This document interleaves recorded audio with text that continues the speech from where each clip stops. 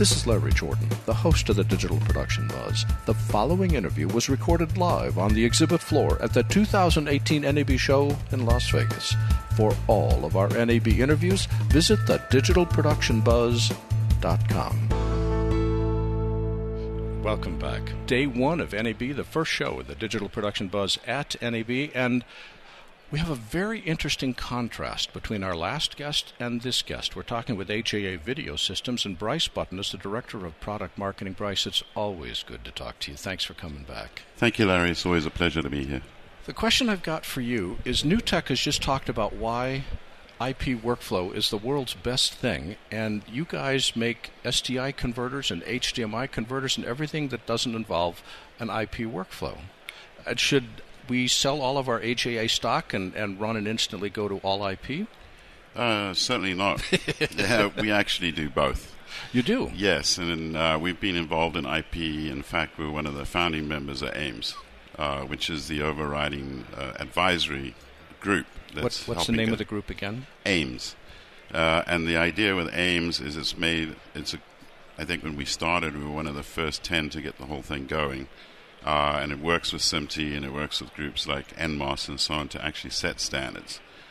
So when IP first began, it was a little bit of a higgledy-piggledy mess with a bunch of proprietary formats coming screaming down the road.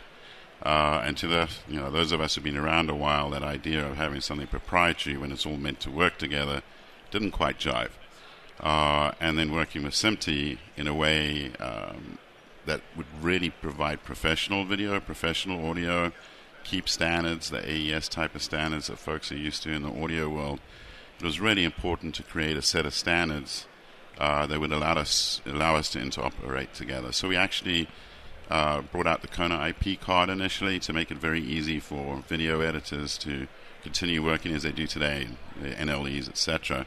And all that's changing is the connection on the back of the card. And then at this show, we've brought out our new desktop software that indeed does support 2110. And 2110 goes a little bit more beyond what we heard in the last interview, in the sense that it's uncompressed video, yes, but it's also essences. So when you're taking video and audio together, and you wanted to, say, bring audio over to a show like yours, you can pull that essence out of the stream. And you can distribute it elsewhere. So it's built in disembedding and embedding. So if I had a synced audio and video stream, I could pull the audio off into a separate channel if I wanted to. Or yeah, you could just route video it for a wherever display you need monitor. Mm-hmm. And in fact, that's going to make life a lot easier for a lot of control rooms where they might need to do a 5.1 soundtrack. They might need to do a sound as stereo. Maybe you're going to actually put in a complete translation into a different language. So should traditional video people be afraid of the SMPTE 2110? Should we really worry about this shift to IP? No, it's been an evolving thing. And in reality, most of the work going on today is some kind of combination, hybrid systems. Because it's got to be practical. IP, to pull it off in a way that makes content creators comfortable, also requires that you have a certain amount of security, that there are security standards are taken into account, that your stuff isn't just siphoned off somewhere and disappears forever. Also, the ability to know that the equipment you're going to connect to is really going to hear it. And so that's called audio discovery, and that work is going on with NMOS and groups like this as well. And those are very important components. But we believe in making things that are reliable and predictable. I think it's one of the things AJ is known for. So we have a new receiver that goes to HDMI. So if you're coming off a SMPTE ST2110 pipe, you can actually plug into your standard HDMI monitor near you and see the signal. Because, we've always been a conversion company, as you correctly pointed out. And for us, this is just another conversion need. Well, you have a whole lot of new gear, and I don't want to get too bogged down, but video IP clearly is a hot button here at the convention. What's the new stuff from HAA? We've got a lot of interesting stuff, I think, this year. We've brought out a new KONA card. Folks are very familiar with our KONA cards for editing. We brought out a KONA 1. This is a cost-effective card, $595. It's got 3G SDI in, it's got 3G SDI out. It'll work with all your NLE and effects packages. And it's on a PCIe 2 bus. So something that's affordable, cost-effective, people are comfortable with. But we've also brought out a brand new KONA card, which is kind of a new platform for us, based around HDMI. And the KONA HDMI is an interesting box. It's incredibly flexible. So it's got 4 HDMI ports. The first has HDMI 2. So if you're wanting to do 4K, you plug into the first port. Otherwise, you can use all 4 ports at once. And you can plug into streaming software for vMix or Telecast, Telestream Wirecast. And we've been working with groups like Sony, in fact, because as you look at the world around you and you see what's going on, if you have kids like I do, you will notice that they tend to live on things like PlayStations. I've not known that. Really? Yes. And so, you can plug in 2 PlayStations and have video of the players, and this is quite a big thing. And now there's a whole industry, in esports, where this is pretty serious. In fact, there's a massive amount of money flying around that. So, we looked at that and went, how can we be engaged? And so this card allowed you to bring it in. And working with Sony, in fact, we wanted to go that next level as well. It'll support HDR coming in as well, because a lot of the games are moving into HDR very fast. So what's HAA doing on the HDR front?